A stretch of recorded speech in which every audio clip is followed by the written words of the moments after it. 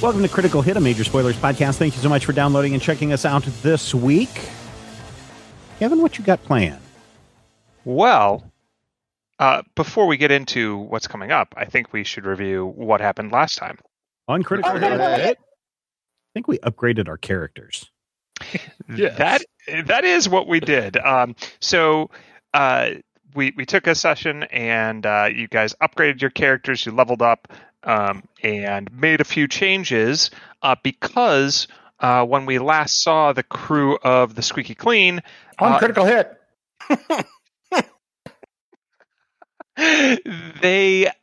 you guys had flown from an area I call Devouring Space next to the Blood Door, a supermassive black hole.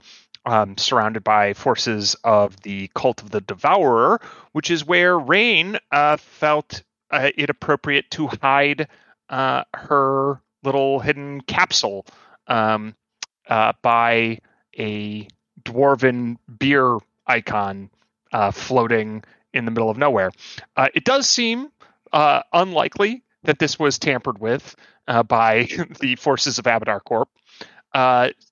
And so you guys had gathered that after going on a epic drifting quest with the dwarves, Brenson, Sirius, and Duthane, and as well as Amsala and her colleague Sontenax. The Kasatha. And you guys had unfurled a chaos sail as an alternative method of getting out of Dodge when fleeing the Cult of the Devourer. And it took you where you needed to go, which is back into Pact World space, somewhere not too far from Absalom Station. And you are shiny and new, having emerged slightly different than you were before. Like you have total continuity of memory and experience, but there are little tweaks. So actually, strength is now 27. Why don't we go around and just say real quick something that changed about your character. And it doesn't have to be something mechanical. In fact, I'd rather it wasn't because that's boring. Let's just say like, oh, I look like this, or I, some other little thing that changed. Starting with Vangie. Vangie just seems to be a lot more confident and like a little bit. She's how do you even describe this? She's actually like a little bit clumsier now, but seems to like still be making that up for it by like moving around the ship. Like she knows the place a little bit better, and like tinkering around with things like tightening screws and getting it, trying to repair all the damage, while also like carrying around a data pad in her tail, and keeping track on like what the latest buzz is on drifters. Amu has got a few different new tinctures and whatnot hanging off of their shell. Basically more variety to what they have available to throw to allies, as well as looking slightly more solid, intact, like less like ready to fall apart when stretched out. A little beefier, okay? Stretch Armstrongier. Bob. Bob is sporting a scar right down his face across his eye, and he's got a monocle, so you know that he can see even better and pilot this ship even faster. Wait, a monocle on the scarred eye or the other? Yes, a monocle on the scarred eye. And And then he also has a really cool beard and mustache going now too. And he just looks like he's in complete control of this ship and can take care of it top to bottom. And if you mess with his ship, he can shoot you from a distance. He still has the beret, right? He still does have the beret. Awesome. It's like the evil Bob from the Mirror Universe. Or, are we talking William Riker like a goatee clone. Or like a full beard? No, it's a full-on William Riker Tim. What was his clone guy's name? Tom, that's who it is. Yeah, Tom Riker. Great. So you've grown the beard. Yes. Now his last name has been changed to Middleman. Quentin. Quentin doesn't look particularly different, but when he's moving about the ship, doing his usual floaty bits, you see like the shell moving around and the outer bits kind of opening and arms coming in and out. And if you look closely, the outer shell of his spheroid form looks like it's not quite as thick. Previously, it looked like, kind of a layer of armored quadra titanium. And now it looks not quite translucent, but still kind of a little bit shiny, like it's almost made of some sort of transparent aluminum or something of that nature. So if you pay attention, he's a little bit sparkly at certain times.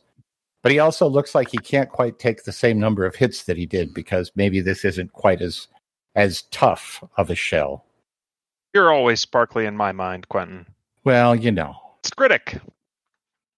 Skritic is a little bit taller. Just like an inch or two. Did you have your legs broken? Maybe he just stands up a bit straighter. He spiked his hair up a little bit. He's got like a faux hawk. It makes him look. Yes. And for the most part, Skritic isn't a lot different, other than maybe a fascination to some void angels, but he does seem to move about and have a bit more confidence and familiarity with various systems and controls of the ship. Awesome. And last but not least, Team Co-Captain Hecubino. Hecubino, probably the main change with him is that he wears his power a lot more obviously now. Sometimes when he's thinking about something or analyzing something, his iris and pupil will fade away, so his eyes will just turn completely white. Also, his eyebrows come up to a point at the end. They have a little curly, because that's what psychics have. Looks like a Vulcan. Yep. Got kind of a little lightning bolt that looks like it, just right down the side of his temple, maybe. Yeah, something like that. Now, remind me, does Hecubino have a widow's peak? He's bald. He's bald, so okay. I don't know that we know. I don't know that we've established it, but I guess he probably would. Although I've always seen him as having kind of a loose afro when he grows his hair. So I don't know how widow's peak factors in with that. I don't know. Yeah, the main honestly, we don't have the RAM to run Hecubino's hair simulation, so we've just kept them bald this whole time. Yeah, bald by choice. Yeah. Lastly, he is going to change his, and maybe we can describe this in more detail later, but he's going to change his makeup so that when he's getting ready to go, instead of painting on the two purple stars that Vangi has, he's going to paint one purple star at the center of his forehead and then basically draw a triangle to his other two eyes and fill all that in with black, since they're heels now. Nice. Great. Yeah, you guys will have a full makeup scene, but not just yet. But that is good to know. So you are, in Pack World space, you're aboard the Squeaky Clean. You have, it seems like, just days before you're likely going to be called up by Extreme Infosphere Productions and Eon Souljet to go into this season's final Drifters race and finale. So you have Rain's capsule. You have a little bit of a beat up ship at the moment. What do you do? Well, I'm going to start repairs on the ship. Well, we were going to head back to the android Diaspora? abolitionist Yeah. front. To because we were gonna repair the ship there, and I think that we're processing the information we had gotten them. Mm-hmm. So see if they got anything on it. All right. So you can make way. Oh, yeah. And Brenson, Sirius, and Duthane, and Amsala, and Sontanex are here as well, because they also emerged from the Chaos Portal sale thing that you did. So you guys can make your way back to the Diaspora, and specifically back to Chainbreaker 1. Just cutting ahead to that briefly, when you do get signaled into Chainbreaker 1, it is now all but rote. They're like, they Right. scramble your signals and stuff like that. But you're pretty sure at this point, Bob, you could find the asteroid if you really tried. Oh, yeah. So, so you guys will, be approaching that soon if you want. With the illusory asteroid, where you can make a decent bit of repairs on your own, Bob. But if you want to do good, it'll be faster and easier in port than it is just in space. I'll make any necessary repairs from any damage, immediate critical damage that happened when we took damage inside the whatever that zone was. Devouring space. Yeah, the devouring space. I keep thinking Azathoth every time you say that, so it's like sure. So yeah, I'll do any of those kinds of things, but then we'll get a super hyper tune once we get back to Chainbreaker 1. Okay. And we did install the sail thingy, yeah? You did. Okay.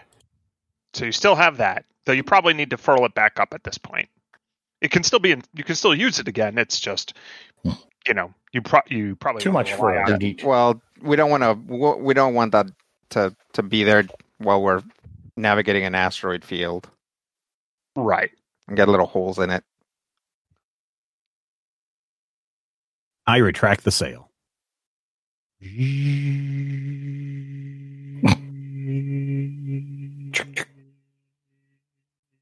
It's actually manual. It's on one of those. Okay. Always crank. No, it is not. One of those double cranks. You know what I'm talking about? One hand for the boat, one hand for yourself. I mean, cool. So we can cut to Chainbreaker 1 if you guys want, or you can resolve stuff on board first. Yeah, I mean, why don't we go into the holographic amusement chamber and start spreading out the Rain's capsule and see what we got. So, as I previously mentioned, it looks like a conspiracy board was shoved in here, taken down off the wall, and unceremoniously tossed in. So there's a bunch of printed out articles. It seems like Rain, printing stuff out is relatively rare in this world and probably fairly expensive. Because why would you do that when you can just have everything as a hologram or on your data pad? But Rain clearly didn't trust that. And you can see, from some of her handwritten notes, that she believes she had good reason not to, of basically the digital past being edited on files. So things that should have been accessible, and they got changed with no update and no means of reverting it. So she quickly started relying on hard copies, which is kind of antiquated and retro, we'll say. But you can put those up against the wall, and then you can use the holographic amusement chamber to depict whatever you want, or maybe just at the very least little holographic strings connecting the dots. So as you start putting up the information from the capsule, it definitely seems like her primary focus was the death of these other drifters teams, and that goes back. People have been dying in drifters. It's a dangerous game for sure, and it's got 27 seasons, and it's not. It originally kind of pitched itself as, authentic and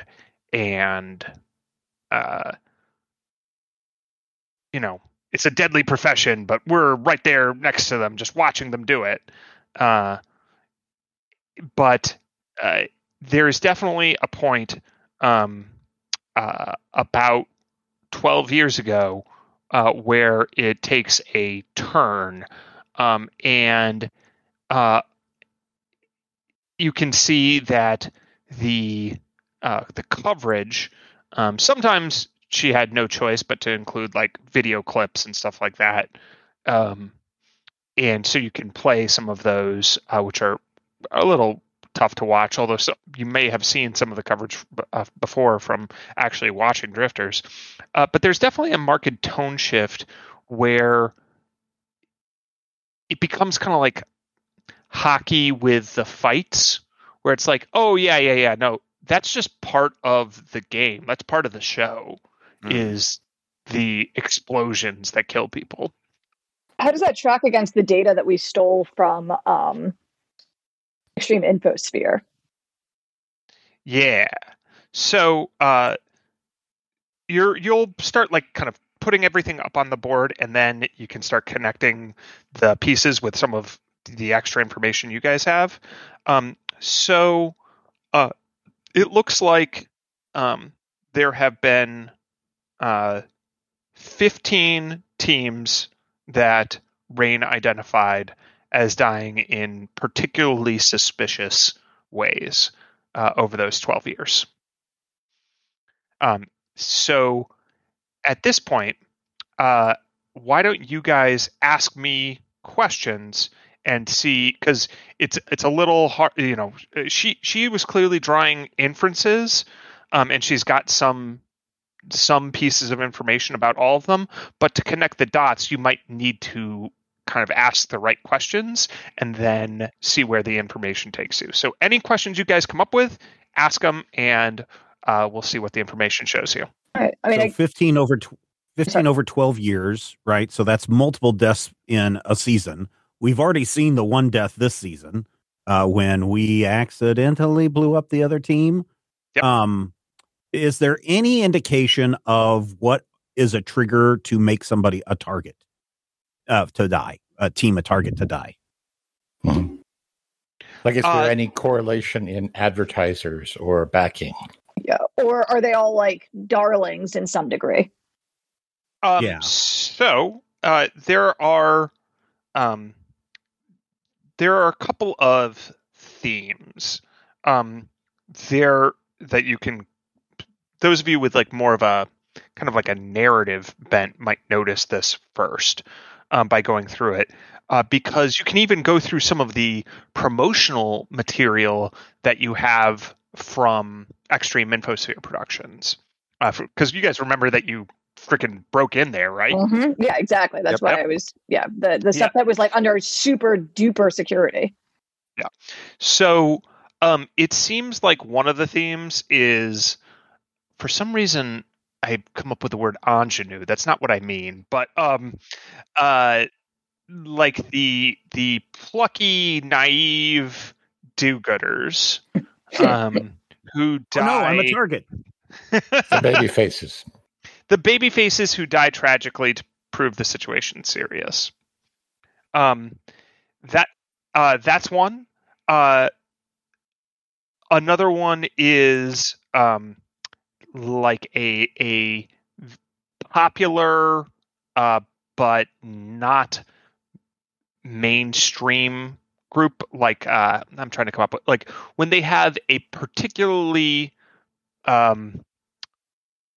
like motivated fan base, but are not kind of mainstream popular, like the cult hit people.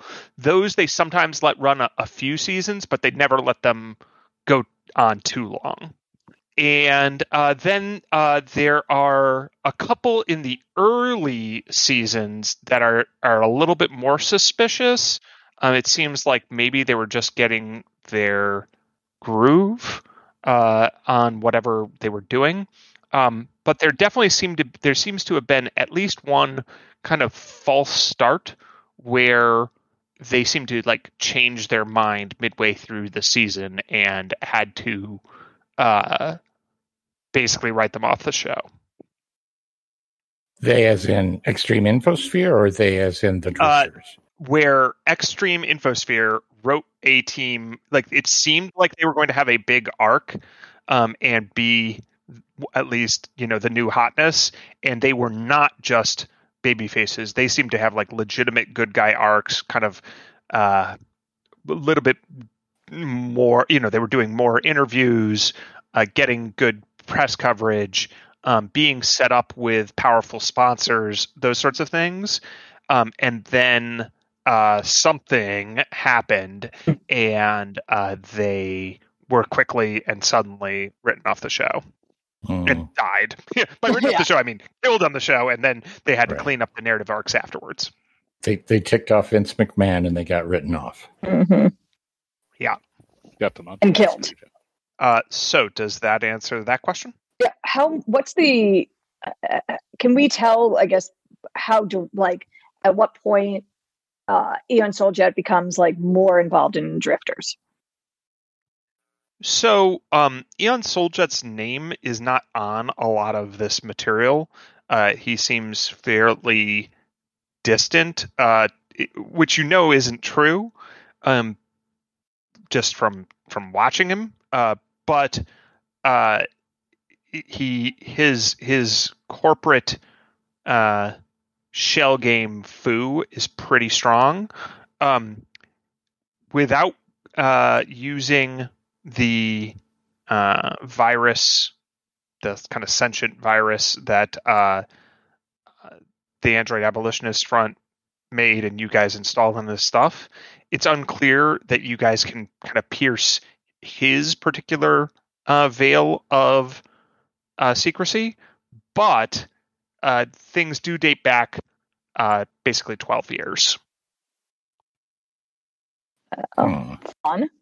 Is there, can we determine if drifters also becoming sort of superstars that go on to have like other shows and sponsorships and stuff, does that also start around the same time?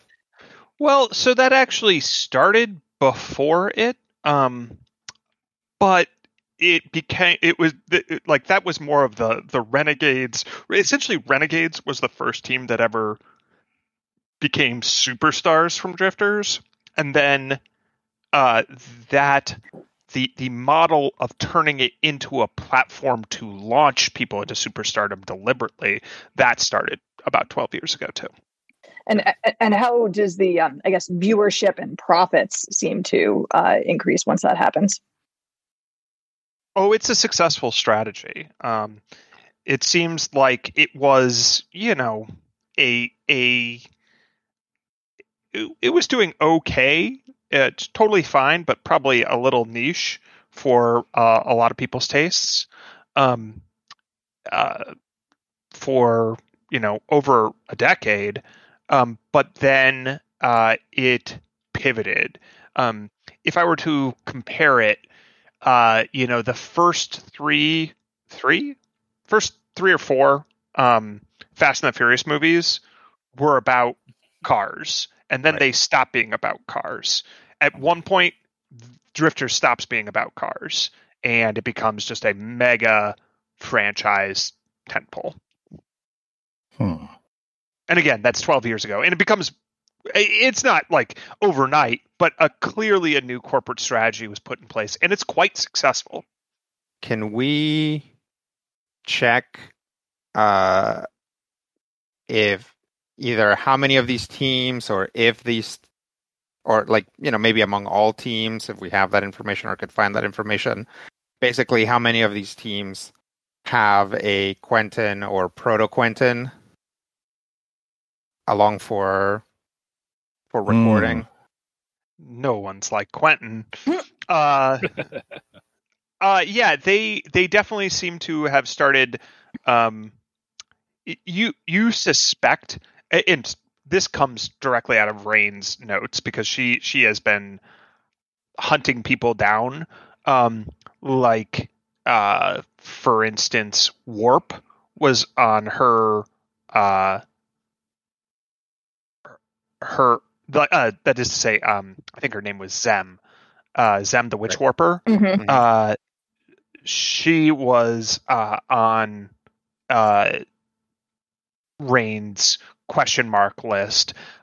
So it's not necessarily that they're always an android, whose job is to be the social media liaison and camera person. But she is definitely dubious of several members of affected teams where it's like bodies were never recovered, or like she's hired people to like look into them and found she thinks that they're hiding out in a planet in the Veskarium Empire, stuff like that. So it's certainly not unique to have a traitor. With the popularity of drifters, surely there had to be some competition to do the same thing. So was there, is there any conspiracy that we can see about Drifters Federation or Drifters Raw or anything like that? Yeah, copycats. Yeah. So that is covered in detail in the corporate information you've stolen. And there are, it seems like they pursued an aggressive corporate strategy of buying things out. And then there are a number of loose, how do I want to put this? The amount of data present is woefully inadequate for the what is typical in these write-ups. These are people who love their TPS reports, but then there are sometimes some inquiries where like, and then they this program stopped being a competitor and everything's fine.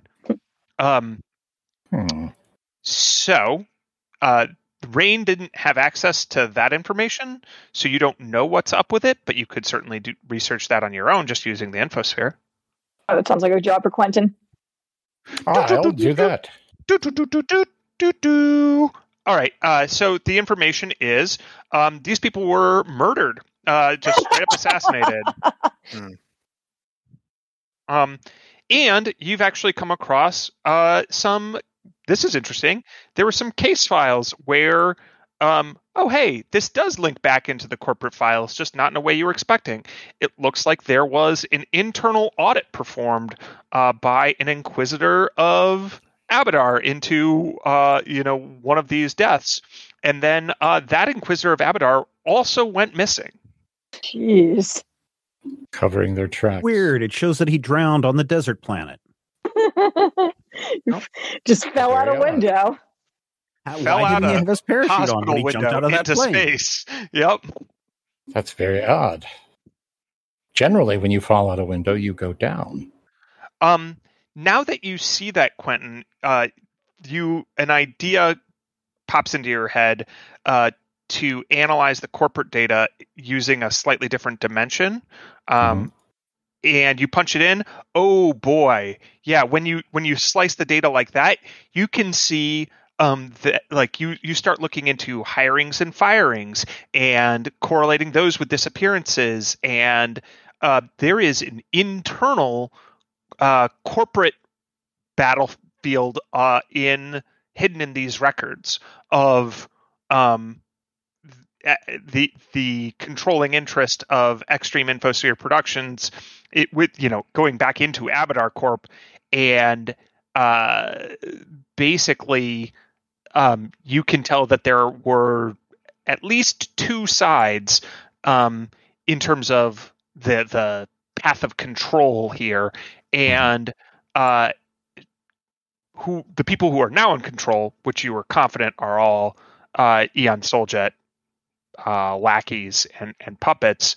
All of those people, like you can see, like there's been a systematic effort to put his people in places of control, not just for Drifters or Extreme Infosphere Productions, but in a lot of like these key marketing, social media, everything having to do with the Infosphere, kind of messaging level positions within the Church of Abadar / Abadar Corp itself. And while there's nothing as cut and dry as the murders that Rain is investigating, you do uncover several other fairly suspicious cases of, this notable preacher who, she was pitching a very different kind of Abadar worship.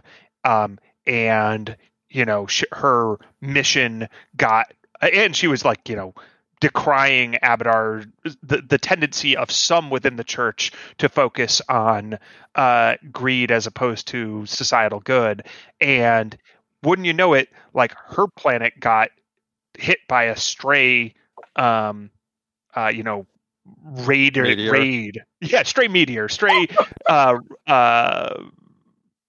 raid, and everyone died. And it's like, was that an assassination?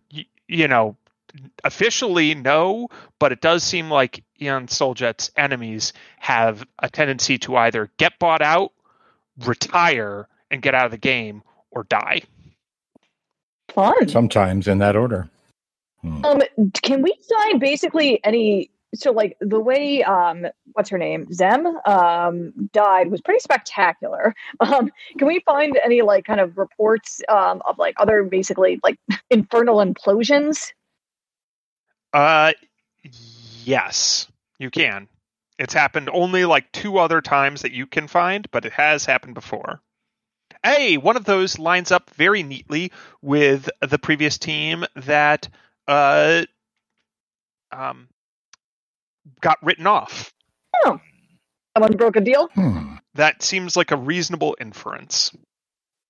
Cool. Yes. How long has Team Electrum been on its winning streak? Team Electrum has been on its winning streak for 8 years.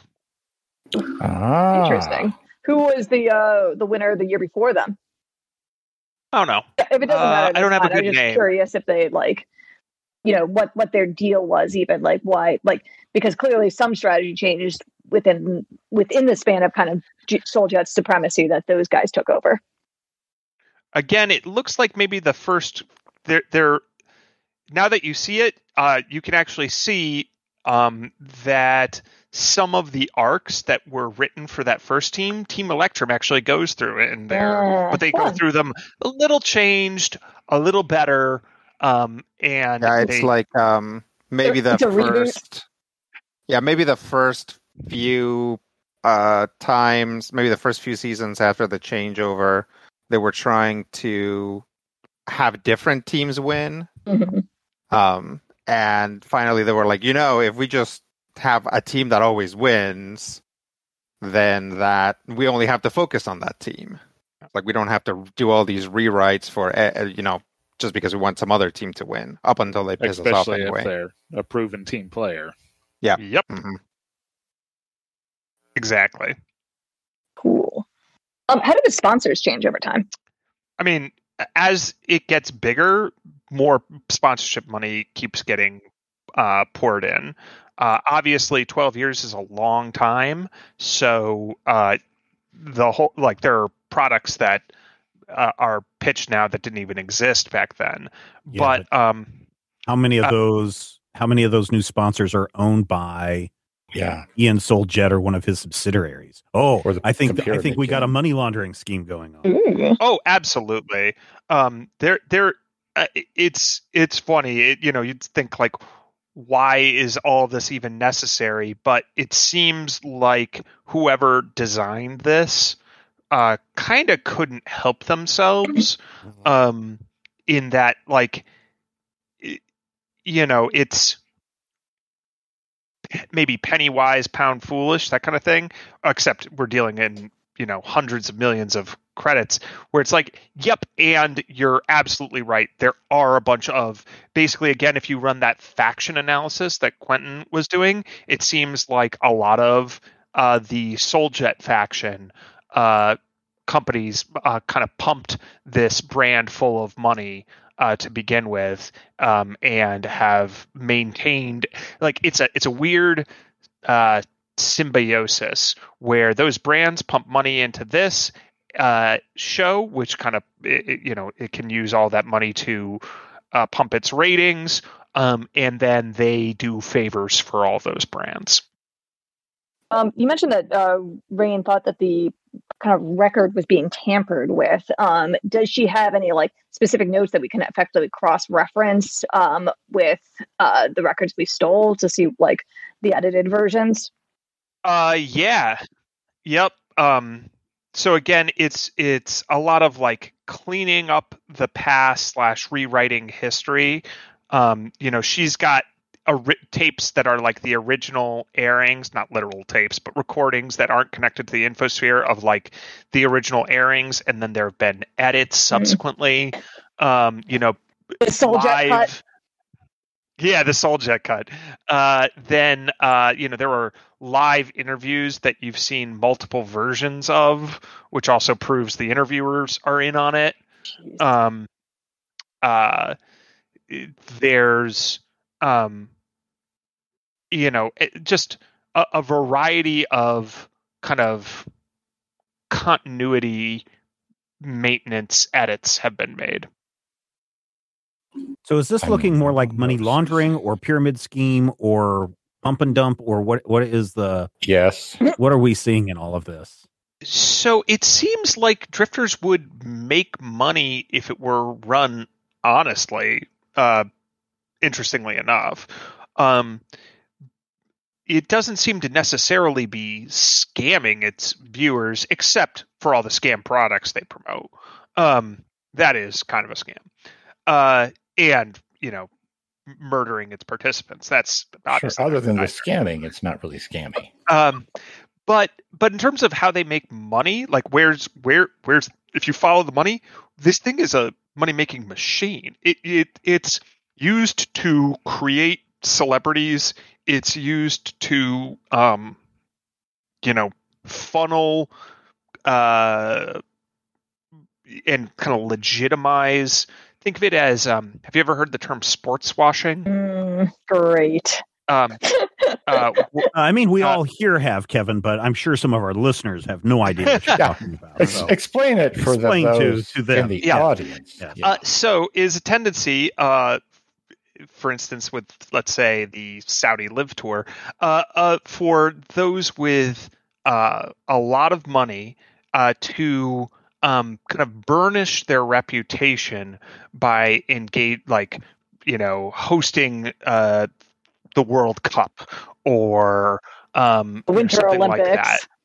Yep. Right. So it's using money as a political tool to legitimize yourself, and it's like if you're so big, crown jewel, if you will.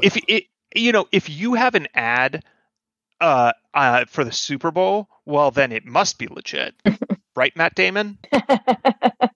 Right. Couldn't lie to us. So it's like that, but galactic scale. So those people definitely get something out of it, and Drifters gets a ton of money. How does that factor into the murders? It's not clear that it does. The murders just seem to be kind of engineering the narrative arcs that Drifters is supposed to go through.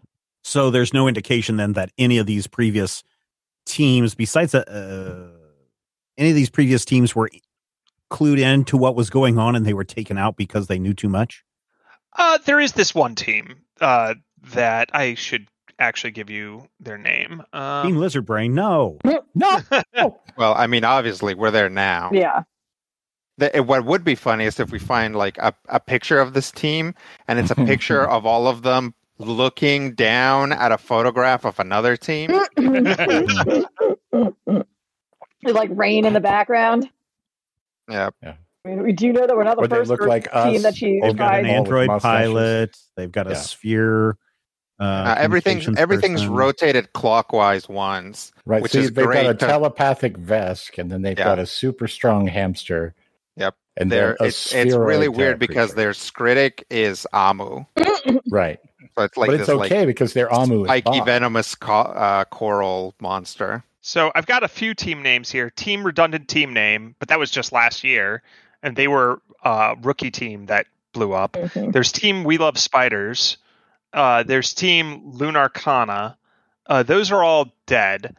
So Lunarcana, yeah, sure. We'll say that that was the team from let's see here, 11 years ago. 11 years ago. Okay. Yeah, And or 10 years ago, something like that. Yeah. we're starting to see that maybe they started unraveling things. Yeah, it seemed, you don't have evidence that they specifically were made an offer, but it definitely seemed like they were being pumped to become major celebrities and were everywhere. And then they died super suspiciously and kind of suddenly. And this was immediately after one of their members died in a it's recorded officially as like an illegal arms deal gone wrong, but that is just not what happened.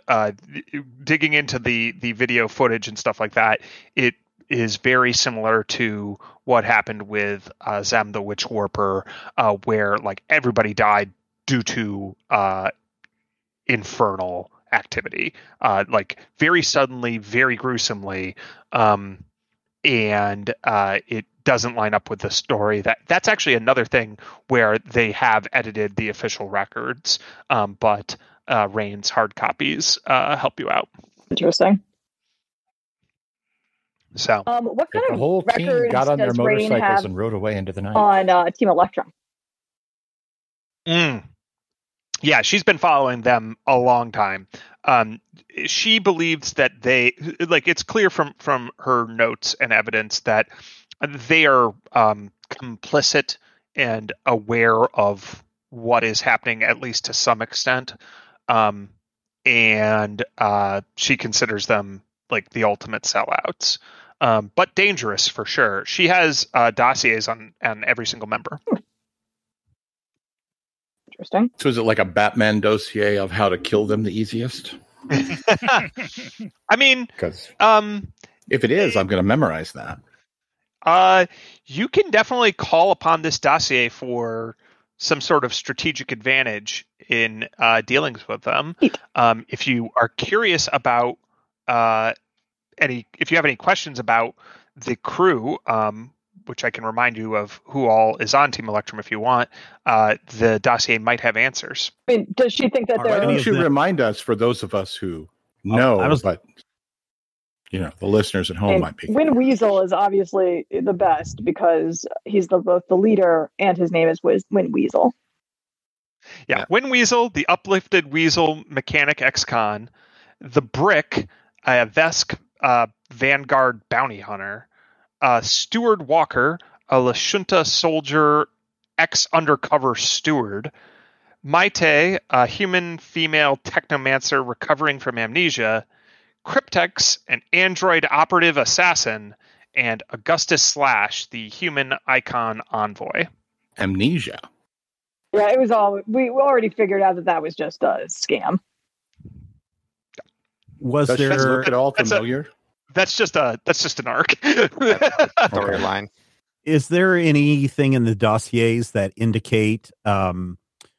who Extreme Infosphere or Ian Soljet is having the most difficulty with? Like, who's their weakest Yeah, that's point, a or good somebody question. that is disgruntled about the whole situation? The Brick. Oh, right, because he the hates Brick- that Wind Weasel. Yeah, the Brick and Wind Weasel don't get along. Hmm. The Brick was like a powerful vanguard, supposedly from the Vescarium Diplomatic Corps, which is our state-sponsored bounty hunters. The Brick is like notable in bounty hunter circles and has basically their own celebrity. So he doesn't need Team Electrum the way everybody else does. But Wind Weasel is the boss of Team Electrum, and that doesn't sit well. So the two of them have clashed repeatedly. Is his full name something like Duvid the Brick Jemison? Does he have like really, really striking eyebrows? I mean, he just sounds. He He's sounds a like Vesk. Yeah, I don't know not so much eyebrows, but maybe like very striking eye scales, Yes, exactly. eye ridges. Yeah, there you go. Maybe he's just really bad at basketball. I think they named him the Brick because they are not very creative. That hurts. Wow. Another question might be, there are no doubt a number of conspiracy theory outlets, venues, orbit to orbit AM type shows that are out there. If any of this information that we have were presented, would people just blow it off as another conspiracy theory, or is there stuff in here that is so damning that people could not ignore it? So the difference between what you guys have and what any old conspiracy, like some of What this Rain stuff had. might have even been on conspiracy channels before, but you have actual evidence. Like you have internal communiques and stuff like that. What you don't have is the final like smoking gun that says, and the person behind this all who knew it the whole time was Ian Soljet. Don't we though? Well, We haven't parked at the Chainbreaker one yet. So Well, we have that video. that's true. That's true. That's totally fair. It doesn't connect it directly to drifters. It connects it to a hostile takeover with other financial improprieties within the Church of Abadar, though. But again, perhaps once we get through the Chainbreaker 1 data from our new AI friend. But some of this is already out there. You said, like, would it be on the like Info Star Wars kind of crazy talk, or could somebody actually? That's why I said like it? orbit to orbit AM is probably more. I like orbit to orbit AM a lot more. Let's not talk about the other one. Orbit to orbit AM. That was good stuff. You ever listen to that? Right. Yeah, man. I did. Oh, heck yeah. Anyway, the bottom line is, if you were to just dump this all on the infosphere and like put it where the media would find it, it would get coverage for sure. But without somebody helping it along, without you can tell from the corporate files you have, and just Quentin, this because it might have been your job for a period of time. There are people who will clean this up. It's a mess, and it won't be fun for them. But there are people who will shut those sites down, get the right people to denounce it. They will run a smear campaign against anyone promoting it, and they'll buy out people, that sort of thing. So there are powerful interests who will try to shut this down. So on its own, this would, it's hard to guess exactly what would happen, but this would be certainly a huge kind of, at least hard to you have at least enough information here for it to be a persistent conspiracy theory that people don't drop right away. But you can also predict that there would be a lot of pushback. We can't get it to Mr. Universe and broadcast it and bring down. I know, Matthew. I made that exact point earlier tonight when I was talking strategy to Kevin. Is that I hate that movie, but we really do need a can't stop the signal strategy. Well, I'm afraid that it's going to end up with Hecubino screaming out of a police cruiser, "Hack the planet." But the question would be then, who is Ian Soljet's most powerful enemy? Ooh, that is an interesting question. True. And he might have already killed them all, so. Yeah. Nobility. I'm gonna be so sad if it turns out it's us. I mean, so it probably. Yeah, so it's one of those weird things where his enemies are probably people you can't see. Like, would you have guessed that? Would you have guessed that Rain, a fairly, a not unreasonable description of which could have been a washed up ex-drifter, would be one of his more significant enemies? Because she was. You guys are certainly on that list, given the information you now have. He would certainly kill everyone on the ship if you're pretty confident that he doesn't know that you know everything you do, or you'd already be dead. Yeah, I'm just thinking that if we release this information, it would, the source of where this information comes from is just as important as the information itself.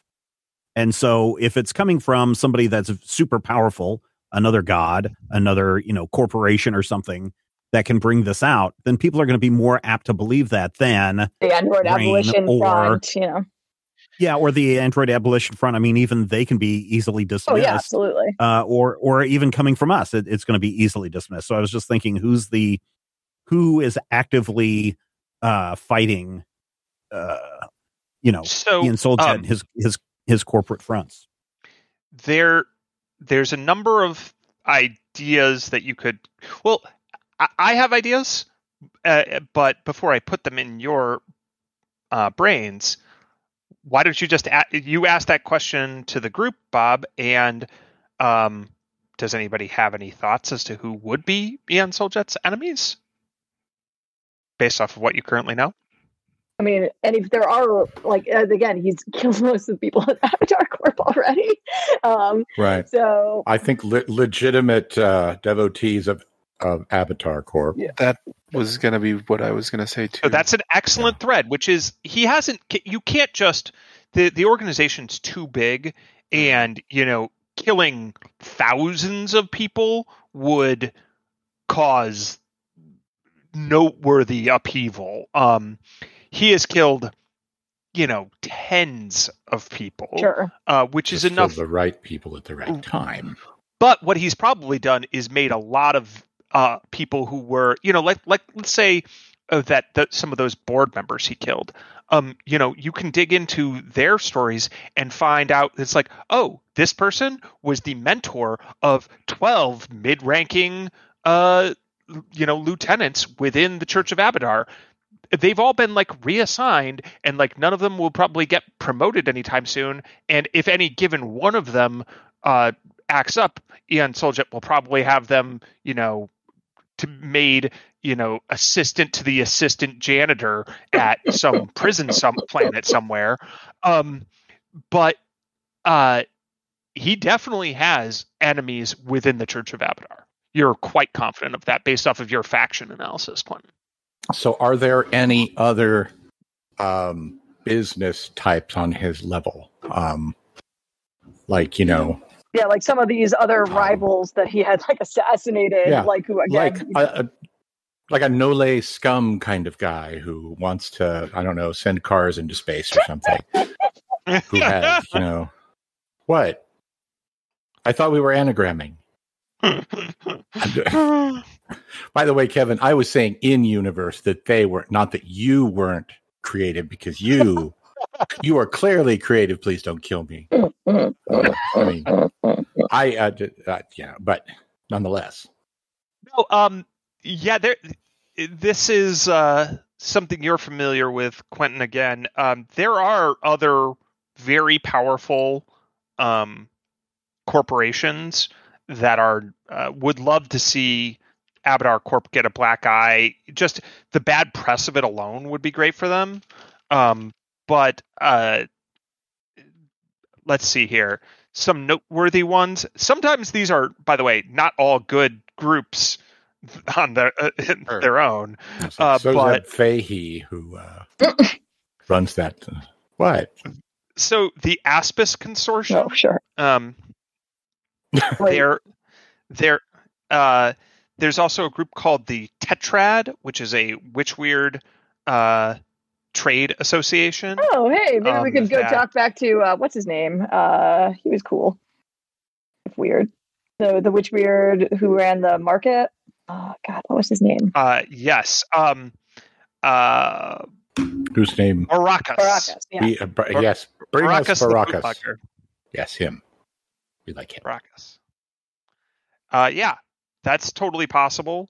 The Aspis Consortium doesn't have a good reputation, but they would if there was a credit or two in it, they'd probably stab Abadar Corp in the back. Any chance we can get all these people to team up and work together? Sandoval Spaceflight Systems is a starship manufacturing and aerospace company that competes directly with Abadar Corp. In the realms that they participate in, and they don't seem unreasonable. Like they're as good or bad as other corporations in this world, as opposed to one is corrupt to the core. Yeah. So I got a, I guess, sort of a setting question. Is there like a law high enough to actually like put Ian Soljet away as like basically the head of a major church of a god that actually exists in universe? It would be he has broken many laws, but his influence is so high that it would be challenging to prosecute him. But that's going to stay true forever unless his influence gets undermined. Right. It's not impossible to prosecute religious figures, but it does take someone. He will have a legion of fans of his weekly program who will have his back. So it's going to take people who are disciplined and motivated and pretty courageous to try to prosecute him. Okay. Yeah, but if we take away his power, though, right? If we can diminish his power, that weakens him overall. How do you mean power? Well, if we just influence, put a black eye on his tarnish reputation. Yeah. I mean, he clearly has some sort of I don't know, deific energy. I can't imagine our efforts, and maybe it's just me, but like being more than an opening salvo. Oh yeah, absolutely. Right? It's like if we get this information to everyone that Ion Soljet hates, and who hates him back, like we literally get this to every member of the church that we've identified as hating him, and we send it to Aspis, and we send it to the Tetrad, and we send it to everybody, like pirate radio stations. I mean, the families of the people he's murdered. I mean that. Yeah, sure. Exactly. I mean, there's a lot of people who will be understandably upset about this, like people who bet on these races that were totally rigged. Like a lot of the time when you get like whistleblowers in the real world, they end up contacting like every newspaper. Mm-hmm. Yeah, so that if one newspaper is under there, yeah. Sam makes a good point, though, because I think the way to get this talked about is to get Drifters fans involved, to get the fans to, start being absolutely horrified at the idea that someone has corrupted their beloved Drifters. We can turn it into an RNG. Wait, no, what's it called? ARG? Yeah. An ARG.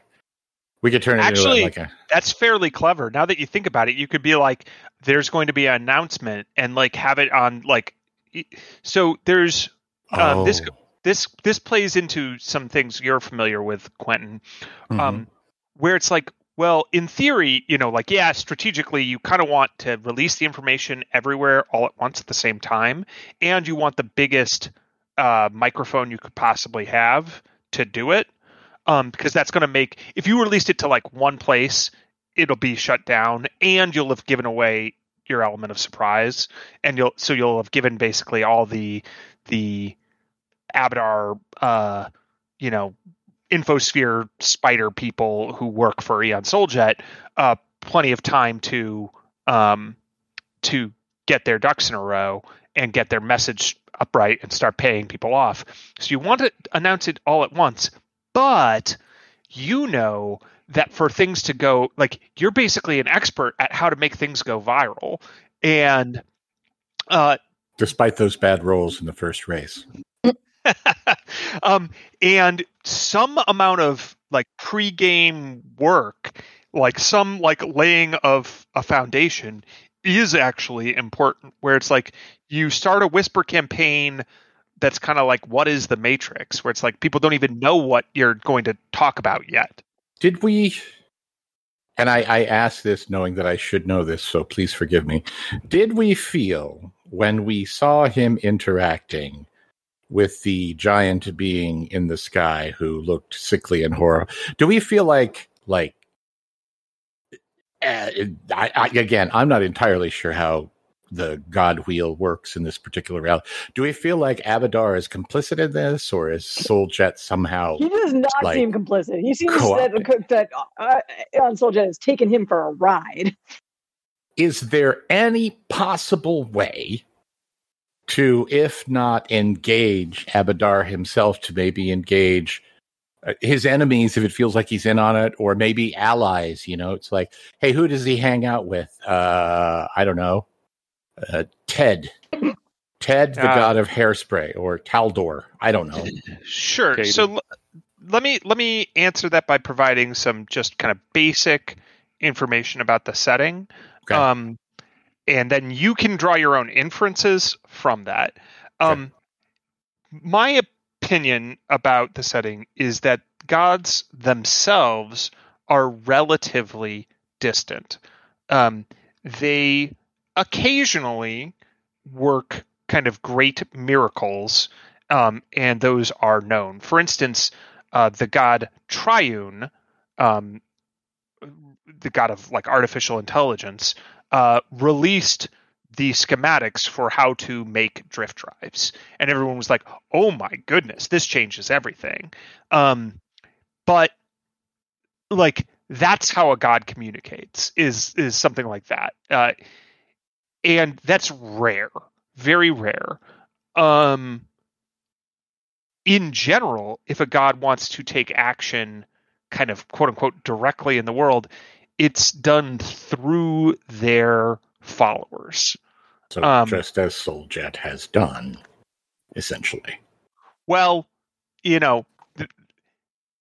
let's say Hecubino, you could make a mysticism check that would tell you that could go. You're not sure the directionality of it, right? Because there's nothing. All you see is someone working. All you see in this real world is the followers of a god doing what they're doing. Does that mean that they're influencing their god? Does it mean their god is influencing them? That's a question for you guys / right. theologists. Whatever. Chicken, egg. Can Abadar make a gold piece so big that he himself cannot lift it?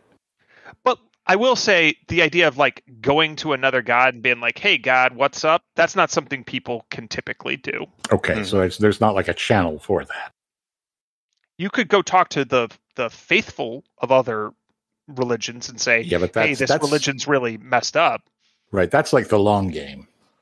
That's like if we're planning on living in this. And I only mention this in the spirit of balance, but have we considered how we feel about just taking his offer and living happy, rich lives? Absolutely not.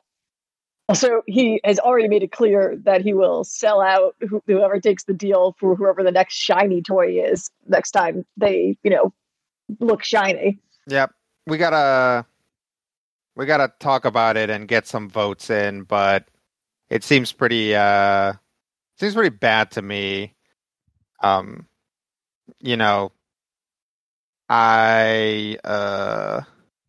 don't want to live in the gilded cage. Mm-hmm. I agree with Vengi's assessment that we can't trust someone who betrayed everyone to get where he is, especially our level to his level. Yeah, this is the last time we're ever going to have the jump on him. Yeah. If we start working for him, we probably will never have that again. I still think we need to gather this information and we need to hand deliver copies to everybody that we've been talking about. The opposing corporations, the Android Abolitionist Front, the people that he's murdered, their families, the people that have been screwed over in the corporations. Just deliver it, hand deliver it all to all of them. We don't have enough hands for that. There are too many people. We have the Android Abolitionist Front that can definitely do the footwork while we're busy causing a distraction. Well, let's talk to the Android Abolitionist Front and see what we got from the bug we planted and if there's anything more useful there. Sure. I feel like that will tip our hand. How? 3 people can keep a secret only when 2 of them are dead. The more people know what we know. Tell them to wait for the signal. We can also put drops out to have that go out when it, at a timed moment. Yeah. What we have is the element of surprise. We can get this information to everyone that needs to get it, and we can put it on a timer, and hopefully... Yeah, at the very least, I think we need some kind of dead man switch. Yeah. Agreed. Or it goes off, close to the middle of the race, no matter what. Mm-hmm. I think so. I think we need to do it as part of the race. I think we need to keep it as close to the vest as possible. I also want to talk to what's his name's family. The family, the telepathic. Yeah. Talos, yeah. Because his parents seem pretty good at getting places that they shouldn't in terms of information, and they'll probably be pretty concerned about the fact that there's a guy who totally would kill their kid. Yeah, I'm all for getting them the information along with everybody else, but it all has to be simultaneous. If we tip our hand to anybody, their main concern actually seems to be Talos. So if they think that they can create an advantage for him by ratting on us, then that's where we end up. Fair enough. I think we can trust the Android Abolitionist Front, obviously Amsala and her crew, but outside of that, I don't see anybody really going to bat for us unless it becomes such a clear, obvious thing that everybody already knows, and that's why we have to diffuse this. First off, we have to encapsulate it in a way that's not going to be terribly confusing or open to interpretation, and then we have to send it out to everyone. And yes, the Android Abolitionist Front is probably the best ones to get into people's computers without them realizing. But yeah, this has to be done. This has to be timed, and definitely doing it during the race would be the best time to do it, because This is going to get a lot of publicity if we die, and probably still very much publicity if we don't. Yeah, I would tell Quentin that he needs to start working on his Why So Serious viral marketing campaign that leads all of the Drifters fans to the information, and then we also need to make sure that copies are hand delivered, not through the infosphere, because that'll tip everybody off. That everything is hand delivered, and I agree with Skritic that the timer needs to be released at the same time, so that everything triggers all at once. Yes, but Bob, we don't have enough people to hand deliver all of these things. We have the Android Abolitionist Front. Still not enough people. It needs to go through the infosphere. Yeah, that's still not enough people. And they don't have enough ships to go to every planet and space station that we need to cover with this. It has to go over the infosphere. It just has to happen simultaneously so that when they go back and try to race it, people will have copies already. Yeah. You could kind of split the difference on that and give some of Ian Soljet's most powerful enemies hard copies that are backups. That's like, oh, you did something totally bizarre and purged the infosphere of like data from the last 15 minutes.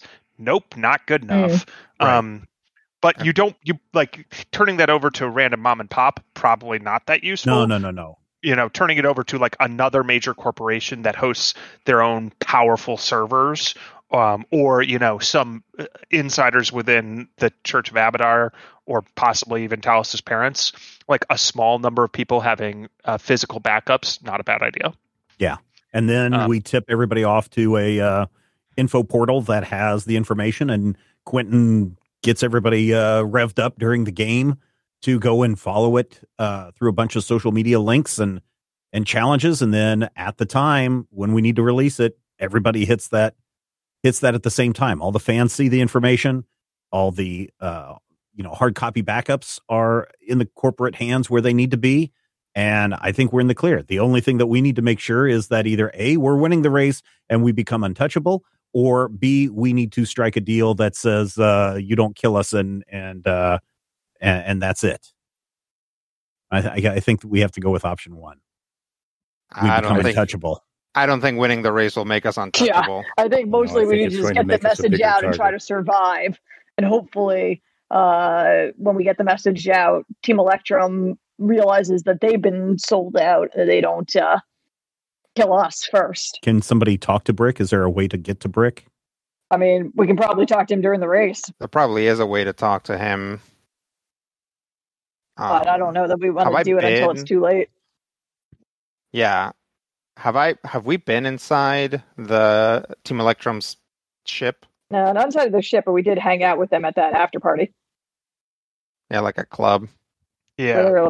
Just so you know, Brick is also a veteran of Directive 9, a Veskarium spy network. Oh, cool. And they're typically fiercely loyal to the Empire. And then also a reminder about Brick, has ritual tattoos to Demoratosh the Conqueror, a grim deity who teaches war and conquest are pillars of the universe, and everyone has a duty to propel one's community to victory. What a good dude. So, I mean, you still feel free to communicate with him, but that gives you a little bit more information about, he's a worshiper of the Grim Commander. I mean, yeah, definitely someone you want, I guess, during the thick of things, somebody you want on your side and somebody that you want to plausibly deny afterwards. Yeah. So, I mean, Team Electrum can be one of the groups that we get this information to, definitely, and we probably could do it over short range during the race, and it would be hard to intercept for them to block us that way. Yeah. Yeah, I like that. And it's just as likely that they'll get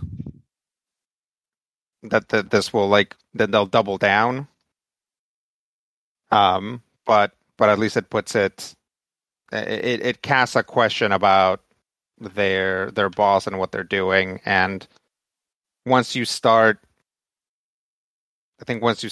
betraying people, you start getting also more paranoid that you're going to be betrayed. Mhm. So hopefully that's a thing. What else? Do we go talk to the androids? Yeah, let's do Yeah, that. unless you want to talk to Telos' parents first. Nah, I think we're No. gonna wait and talk to No, them we until we're pulling the trigger on everyone. Yeah. All right. Docking port engaged. Well, you get a welcome back from 203, aka Zoe. She likes what you did with your. Did you grow that? Like, Oh, really? This? Yeah. And Bob just peels it off. It was like just glued on with like spirit gum. And then he gets a rag out and he wipes the scar off his eye. Did you like that or no? I was trying something new. I think maybe the monocle put it a little over the top. But okay. But pick one or two. Not the monocle though. I'm anti monocle, but I like the scar or the facial hair. But the scar's got to be earned, right? Like it's cool if you have like an actual scar over your eye, just like you had it. Depending on how things turn out, I mean, I might end up with more than one scar. Right, but hopefully it looks cool. Is what I'm saying. I hope so too. She punches you in the shoulder. Ow. Hey, what'd you do to our ship?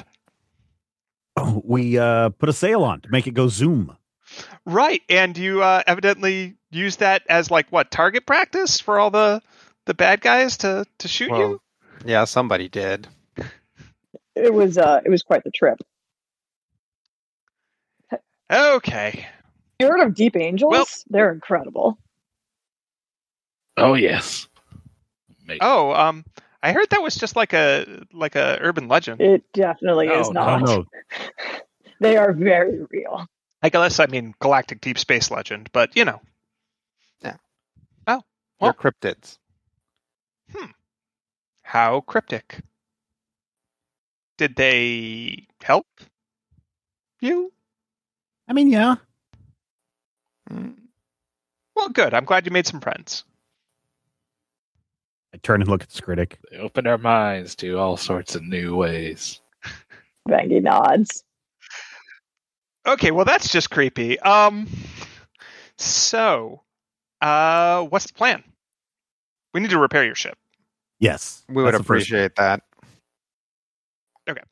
And then we need to find out the information that you have gotten from the from our little bug. Yes. So, it's a little tricky how this has worked. Basically, communication has to be kept at an absolute minimum because that's how it can be discovered. So we're getting more like, well, are any of you programmers? It's kind of like getting the headers, which is enough to like compile against, but not the actual code. We're getting summaries of files. And when I say summaries, I don't mean like the way a person would summarize them. I mean like their file names, or like the file architecture, things like that. I can say I think we have personal finances, which is great. That's one of the things we were looking for. And I think we've also found, a lot of information about the kind of corporate Abadar Corp backing of Android Indenture. So I think so. How this will work from our side is when the time is right, we can ask our friend Chester and communicate with Bug to send over everything they've got. It'll be kind of a burst of data, and it's fairly likely that they're going to disconnect the network entirely once that happens. So right now, what we're doing is basically getting what we want to be part of that data burst. Oh, we may have something that will cause a major distraction. Away from those files. Okay. I look at Hecubino. Well, but we also want this to be public, right? Yeah. I know we do. But you said the minute that they see that you're trying to grab data, they're going to be shutting you down. But if they were preoccupied with something else, maybe that would give you more time to get the data that you need. Oh, okay. But then you should be prepared to also be broadcasting it through many, many, many venues. Oh, yeah. Yeah. So, yeah. Now, it's kind of funny because I'm not nearly as expert in the ways of media as all of you are, but some of the Triune devotees who wrote this up, they're very clever when it comes to computers, and so it will be hard to get rid of this once we have it. Great. Well, we can write kind of worms that travel the infosphere and are all but unkillable. Well, then maybe we should be coordinating, because we have some things that also really are going to be aggressively squished if they're once they're out. Oh, well, yeah, let's coordinate. What do you got? All right. Hecubino will set up a small screen and then be like, all right, slide 1. He unsold it, right? And then basically slowly go through, try to organize chronologically everything that we found, along with the corroborating information, times where deaths can be seen to, obviously be written off, but then have data that is well, actually, it's this person supposedly died in a tragic shaving accident, but in fact they were sucked into a demon vortex.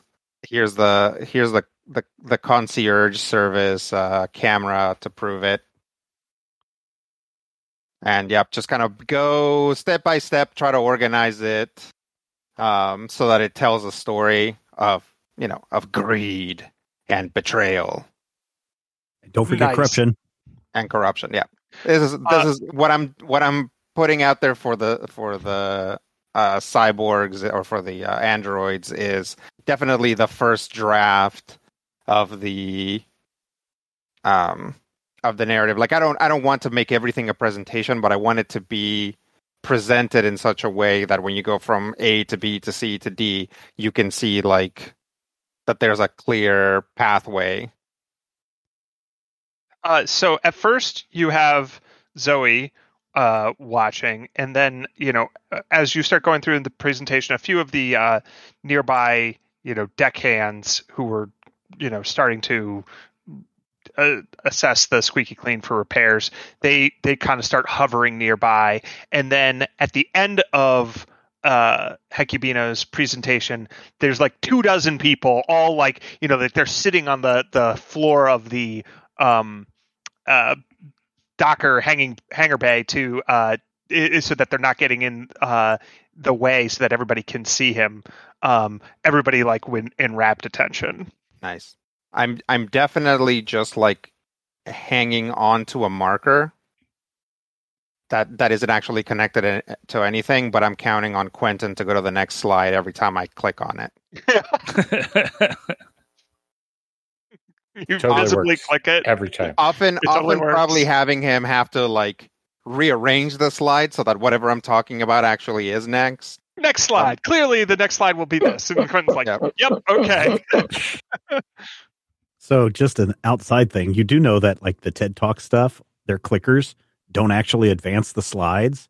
It actually just lights up a light to people who are Handling running it. the slideshow, and they're the ones that actually change to the next slide. Perfect. Sure. Yeah. Yeah. That's the way to do it. Yep. Always have the Quentin. That's great. So when you start wrapping up, do you leave it kind of open-ended and it's like, so like, you know, are you looking for feedback, or is it like, does it end on a certain note?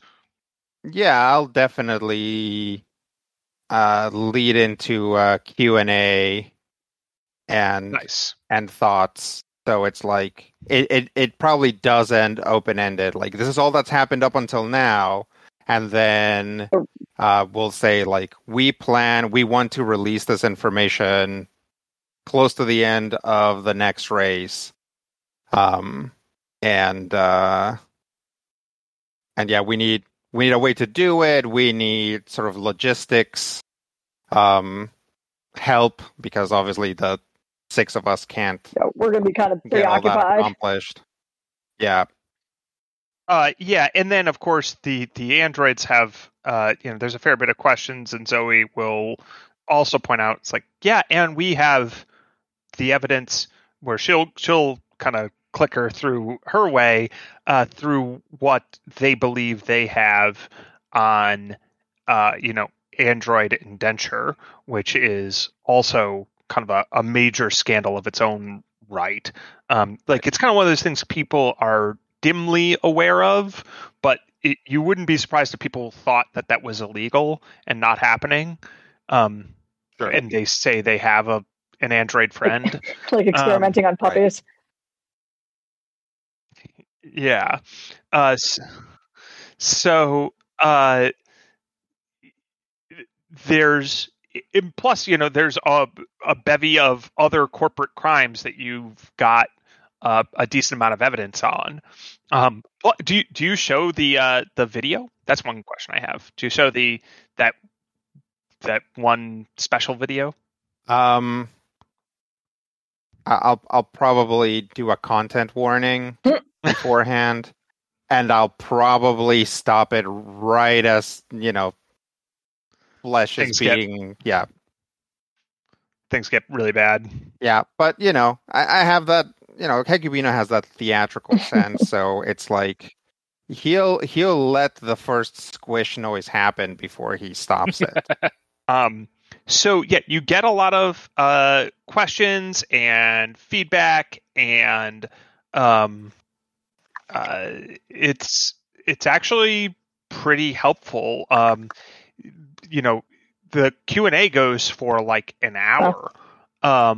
These are people who are a little bit more politically motivated than your average Joe.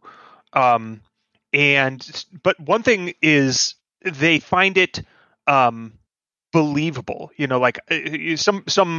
You may have worried, like, oh, is this just going to come across as a conspiracy theory? To them, they're like, nope, that sounds like the world we live in. Yeah, okay. Yep. Yeah, and it's probably going to resonate with a lot of other people too, because you don't get to be a galactic quadrillionaire without stepping on people. And a lot of people have been stepped on. A lot of people have been stepped on, and they're silent because they don't know about other people that have been stepped on. But if you get them talking, yep, I dig it. Good work. You have the Android Abolitionist Front. I think, assuming you guys are taking the attitude of these guys are pretty trusted allies, which that seems to be what you're doing, they are happy to.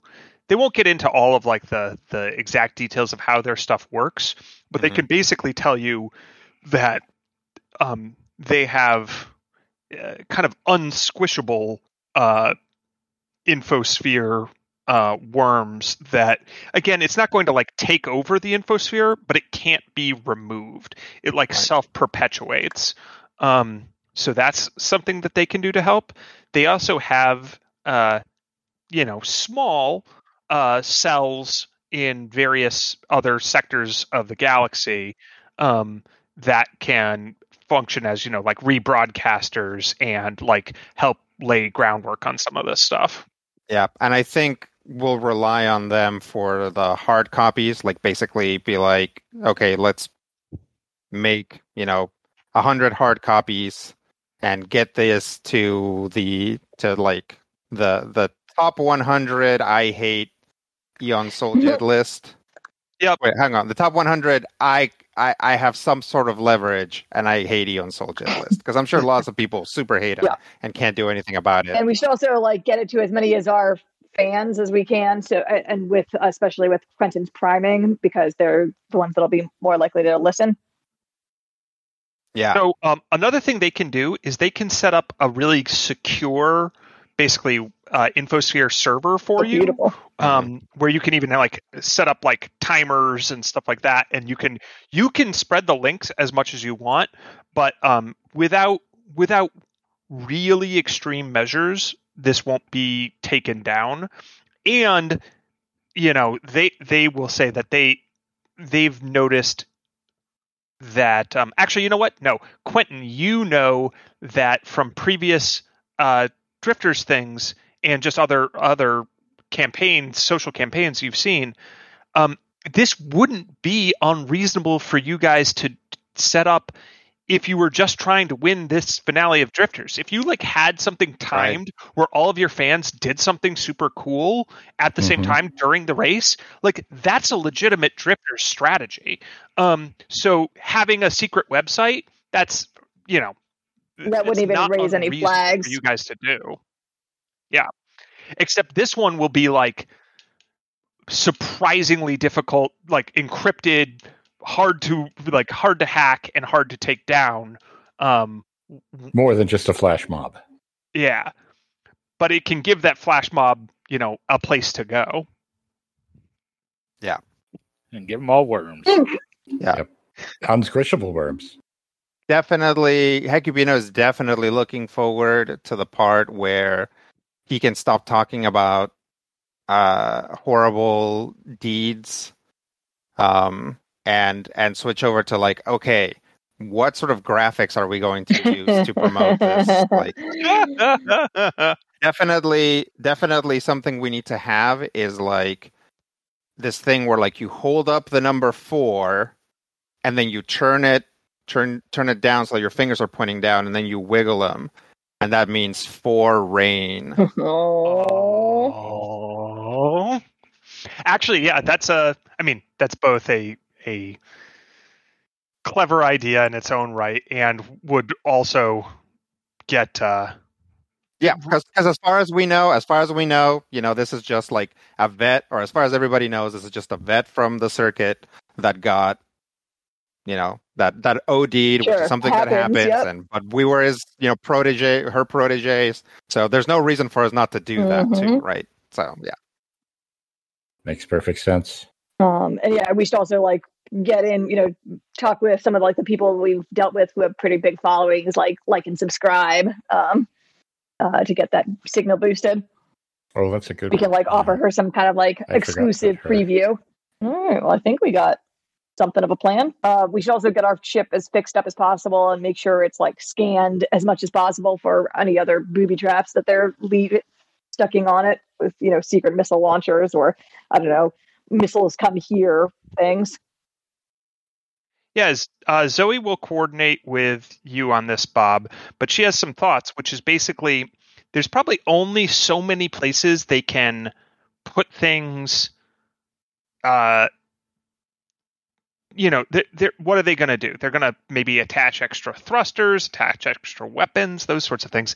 And she's thinking, what if we are one step ahead of them, where we basically build in detachable armor plates on the Squeaky Clean, such that when you actually start racing with the Squeaky Clean, you have some sort of control that they don't know about, that we give you, that detaches those plates and maybe detaches whatever they've connected to the ship. That's cool. Oh, I like that. Oh, Yeah, to build some That's system good. redundancy, Mhm. so that if they're like, oh, they've got their hands on the mazer or whatever, we can turn it off and then go through another Mhm. channel to turn it back on. That's sweet.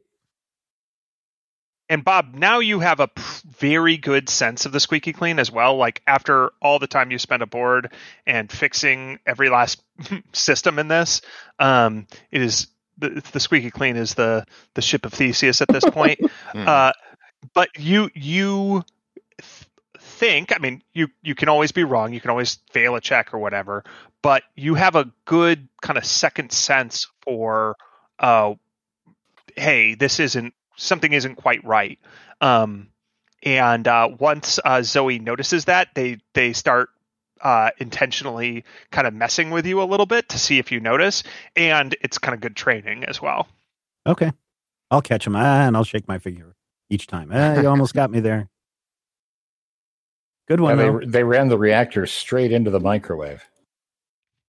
You guys, always kidding around, but you know, Critic's this is a burrito big just deal for us. exploded. please keep this in mind. It's our lives. That's the only way the space outs become edible, though. Like actually have some sort of like decent flavor, is you have to at least slightly irradiate them. Oh, yeah.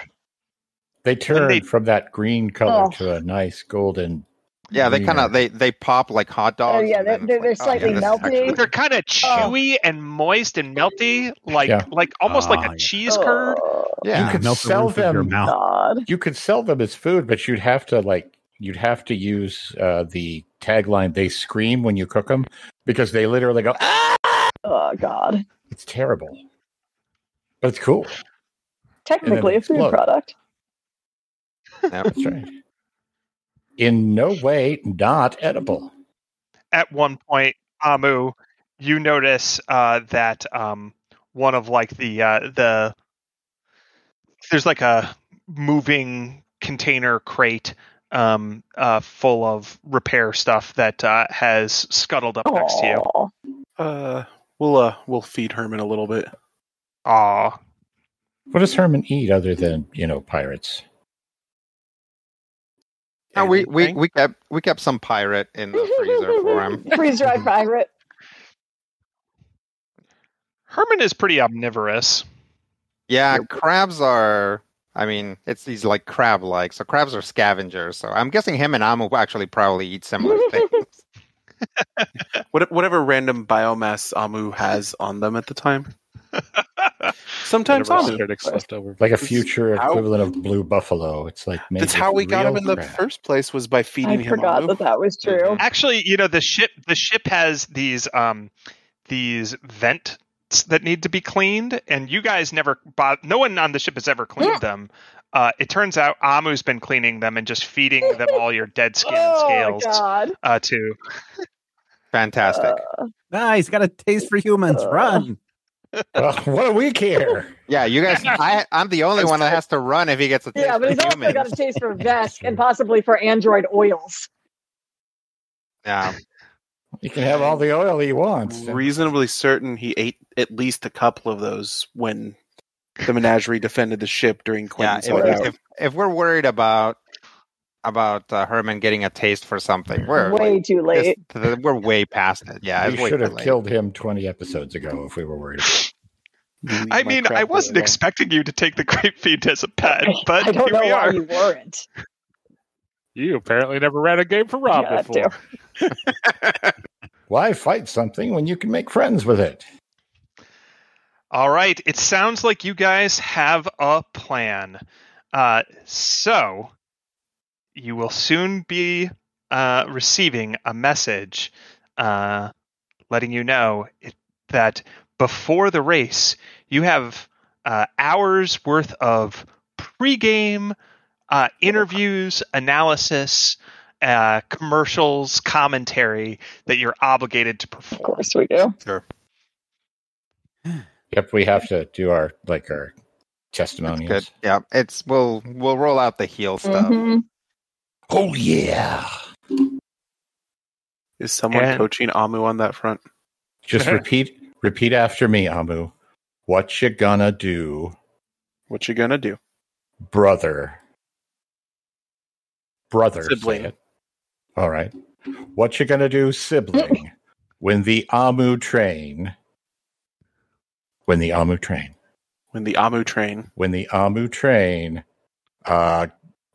subdivides on you. The Amu train subdivides on you? Just show off your collection of medical instruments and put that to use them on people. Ooh, we can do yes. And describe them in great and what they detail. do to a body. This is for piercing the eye. You know how you've been practicing making a humanoid face Mm-hmm. to talk? Just do that. Do exactly that. Say exactly what you would normally say, but say it in this voice. We are happy to be here. We are happy to be here. We love humans. This is my friend who eats humans. I think he's gonna scare people more than we're heels. Get them on our side. We're heels. This is for the pregame stuff. Yeah. It's all right. We're doing a heel we'll cover for you if you the race. So fantastic. All right, and that is where we will leave off for this time. All right. It sounds like we know what's happening next time, and man, I can't wait to see this thing play out. See who lives, see who dies. Oh, it's going to be epic, ladies and gentlemen. Stick around. Let's start seeing those rain hand signs flashing up all over the socials. You know what to do for rain, everybody. And also, here's hoping all of your dice rolls are critical hits.